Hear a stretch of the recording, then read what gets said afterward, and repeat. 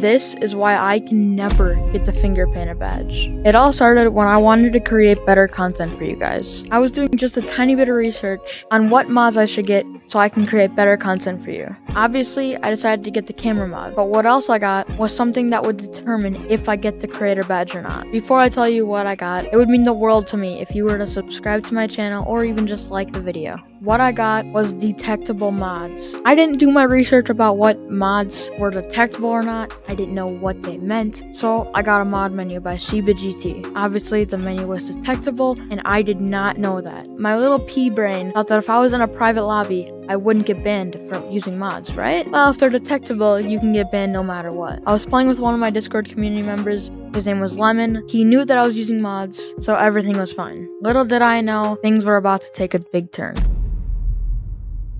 I specifically remember the mod that I was using. It was a fly mod, which allowed me to press one button and instantly fly wherever I want. And of course, I remember thinking, why does this have a D next to it? And of course, that means detectable. And as you probably know, my game crashed, and I load in, and it said you have been banned for 4 weeks. And I did not know that this would never let me get the finger painter badge.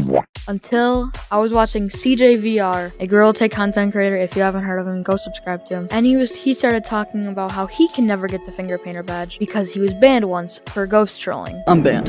The twist is that I'm banned.